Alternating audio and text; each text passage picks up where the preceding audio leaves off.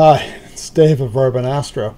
It's been a while since I've done a video, and the reason is that I've had computer issues.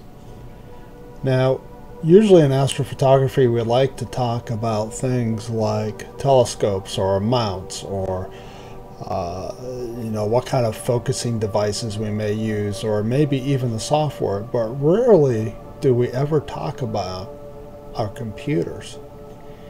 And to be honest with you, our computers are probably the second most important piece of equipment that we have besides the mount.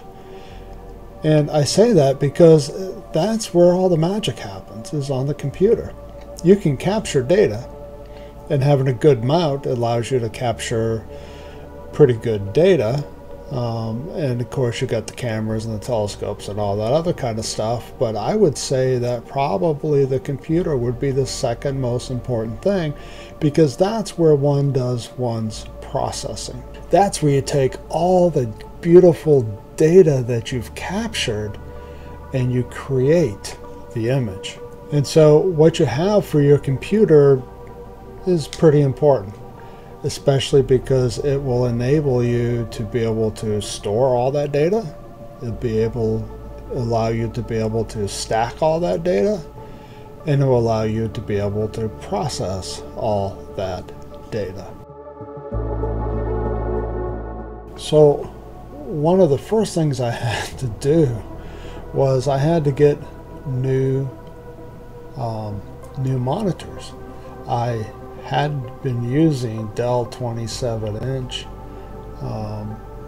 IPS monitors, which had, I think, 97% of the Adobe color space, and I'd been using those for a number of years, probably about 5 to 6 years.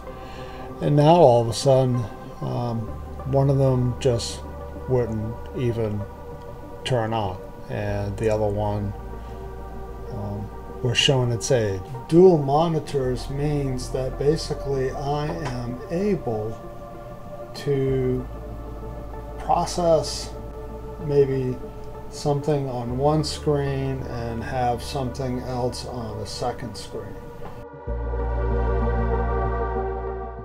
And then I started having issues with my hard drives.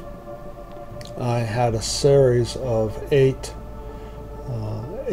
terabyte hard drives, and I was using Microsoft storage spaces for that, and I was having problems. I was having issues. It kept telling me that the storage spaces was unstable, and so I would back everything up to my NAS, to my network attached storage.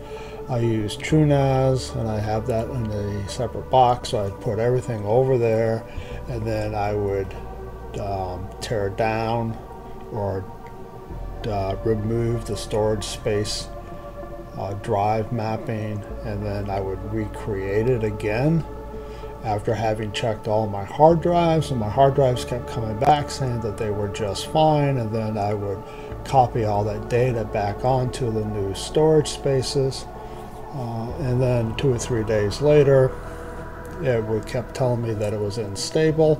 I did this like 2 or 3 times and finally just gave up and realized that I needed to really upgrade my whole storage subsystem. And then I kept getting messages telling me that there was something wrong with my boot drive. And my boot drive was an SSD. It was a 1 terabyte SSD, and I kept having issues with it, and I kept having issues with it. And so it dawned on me that I needed to upgrade my boot drive, and so I got an M2 NVMe 2 terabyte Samsung 960 EVO drive, and put that thing in and reinstalled Windows all over again. And that took me a couple times because I left the old drive plugged in, and so what was happening was there was 2 instances, and it kept trying to boot off of the old one but was on the new one, and I wasn't sure what was going on, so I had to basically gut the system, take out the old SSD drives, unplug everything, and then reinstall fresh on the M2 NVMe RAM drive, and finally got it up. And then I decided, because I decided that it was probably time to upgrade my video card. I had the old Asus NVIDIA GeForce, I think it was the 1060 GTX drive, not drive, but video card, and so I upgraded it.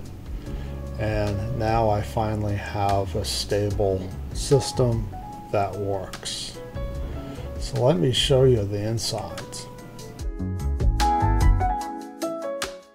Okay, I'm down here on the floor, and I've taken the cover off of my case here so that you can see all the pieces and parts that I've added to my system in order to fix the issues that I was coming up with.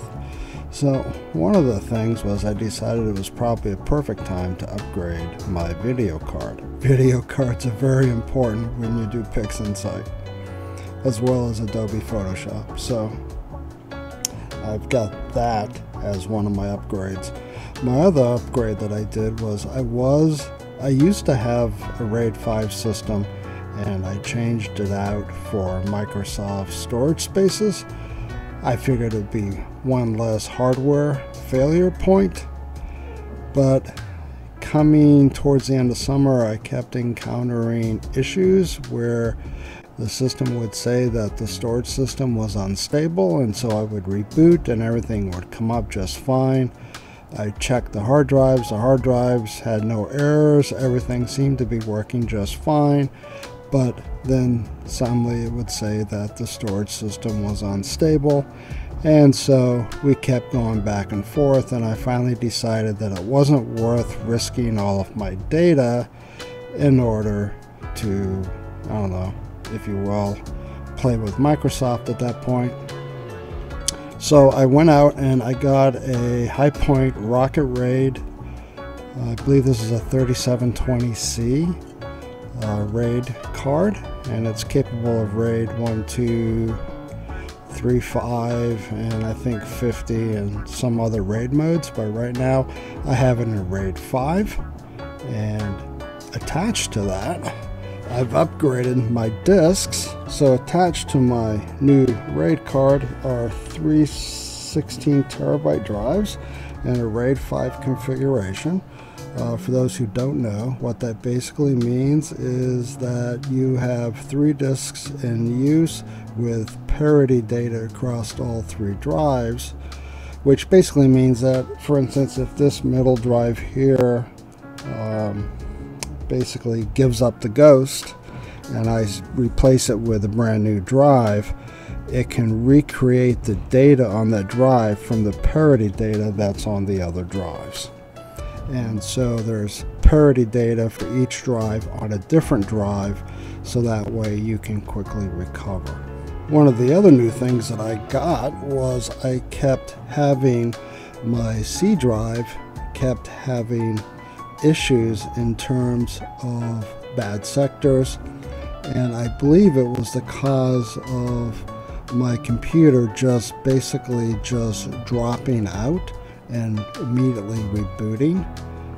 I'd be in the middle of processing pictures or in the middle of editing videos when all of a sudden everything would just shut down and then start right back up again, and I'd lose everything that I've been working on.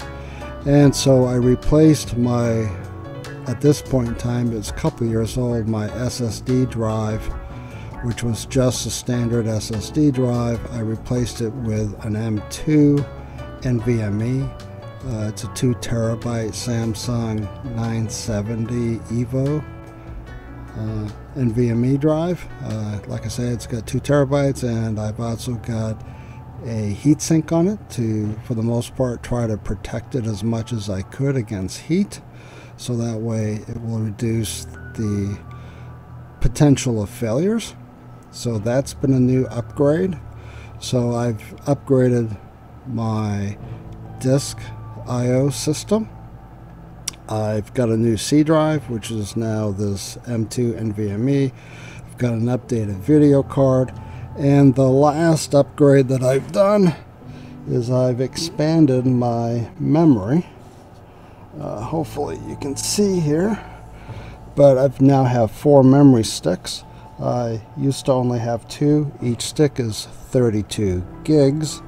I had 64, and now I'm up to 128. So hopefully that ends up helping me in terms of processing power.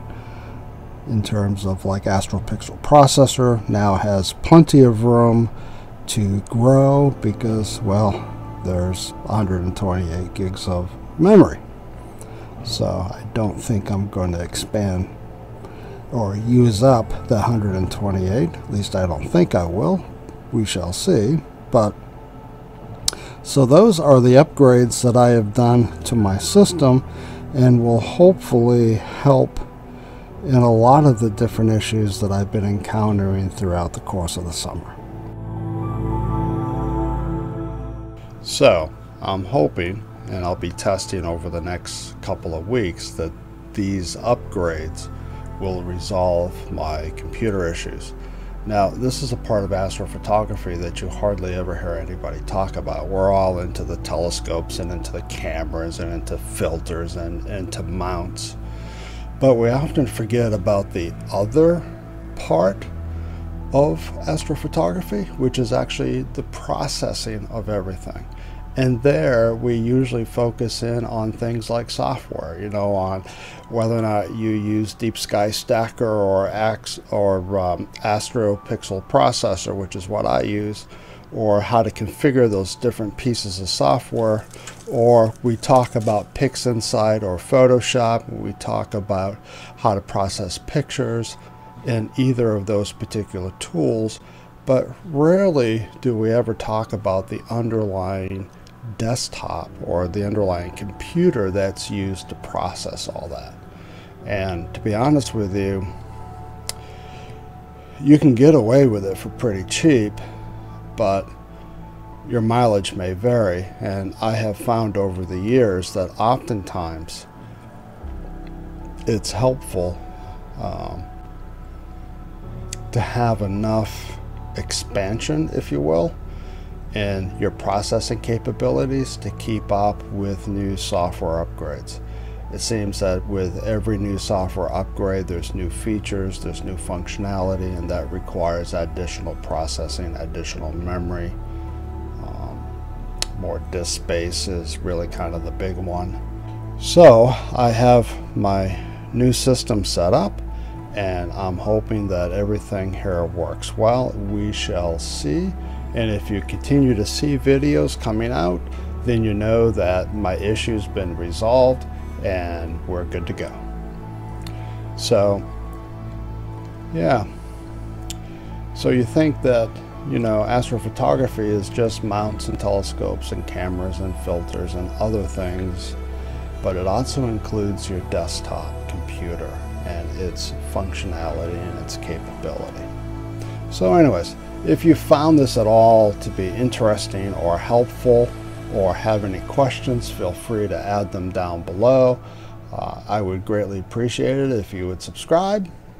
Just saying.